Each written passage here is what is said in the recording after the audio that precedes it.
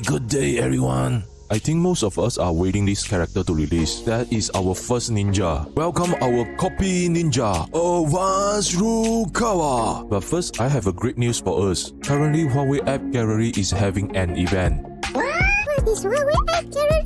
This is a brand new platform for us to download various apps and games. It can be used by Huawei's phones and also for Android phones or emulators too. And now, they have an event for UK, New Zealand and Australia players. If you are located in Canada, USA or Ireland and are interested to join the event, you can change the service country in setting to UK, New Zealand or Australia. And now, you can enjoy the benefits of this event. This is 80% off event for £5 package, which is this one. This event is started from 18th of March and ends on 31st of March for the year 2021. Means we'll spend £1 and getting £5 cash value.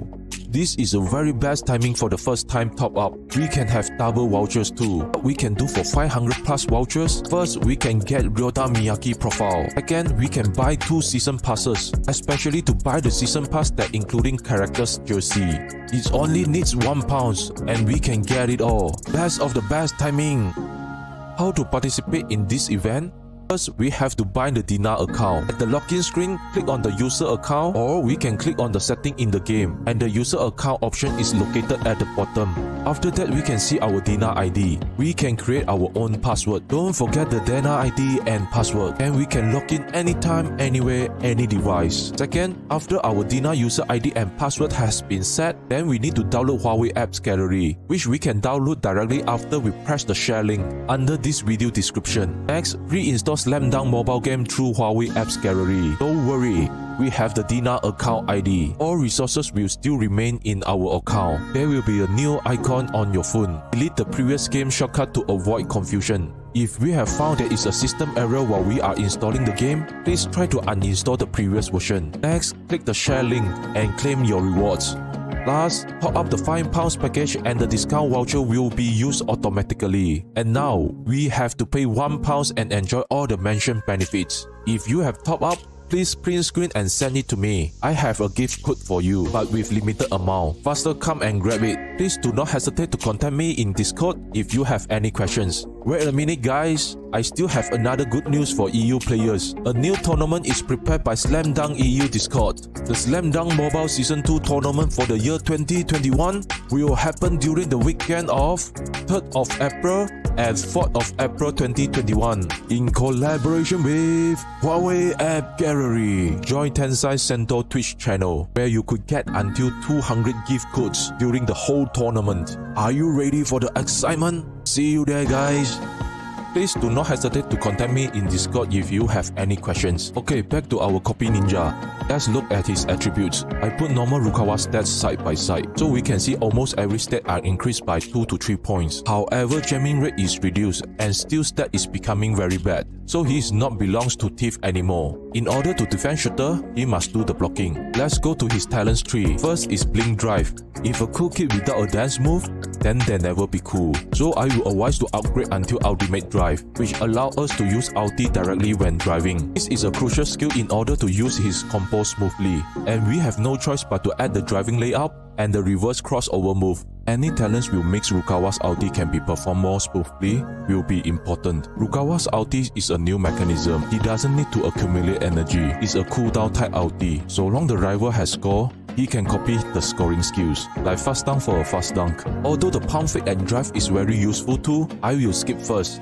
If not, his cost will be very expensive. If facing Maki, those drive will be useless. Since Maki is so popular, I will not waste too much resources on it. No matter how we dance, no matter how we drive, our Bobo will get stolen. Next is Awaken Pass. This one can be very cost effective. Only level the fake shirt and pass and reduce the chances for being intercepted will be sufficient. The ulti pass I feel like wasting our ulti. We will wait our long ulti cooldown time just for a passing. Oh good, no good. However, the last big talent node is very important, which can trigger a pass when our scoring is getting blocked, just like Fukuda Mocha's talents. If his scoring skill is getting blocked, there will have a probability that he can pass the ball to his teammate. It's an auto trigger skill, and the last few nodes are increasing the chances. But we have to use too much resources to get there, so I will skip first.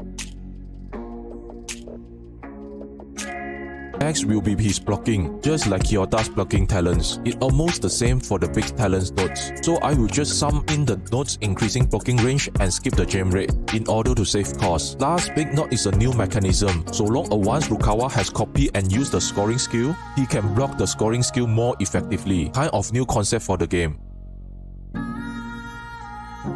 Next is fast shoot. This will be his core skill, and almost all the small nodes are increasing the accuracy, so we have to level all. And this branch will consume a lot of resources. I will skip the confidence 3 pointers. It requires another 10 characters cards. This skill allows us to shoot 100% wide open trees. After we score 9 points, it can be reduced to 7 points requirement by adding the small nodes after that. Is it good? Yes.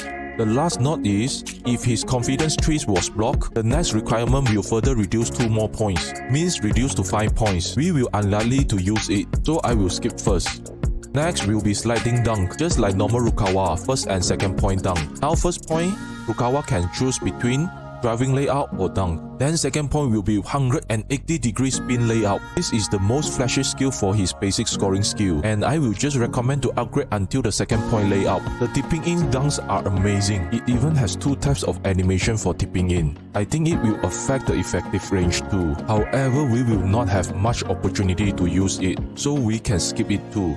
Although it looks cool, especially the windmills dunks, but we should focus on his ulti more.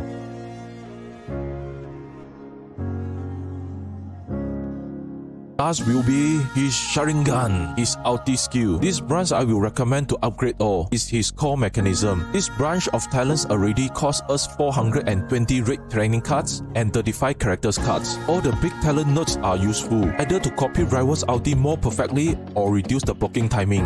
This is insane, as well as the cost. So I will recommend to upgrade until can copy the basic scoring skill first. Actually, what is basic scoring skill? For example, like Monkey Fast Dunk, Fujima Step Shot, and Centaur's Layout, etc, etc, etc.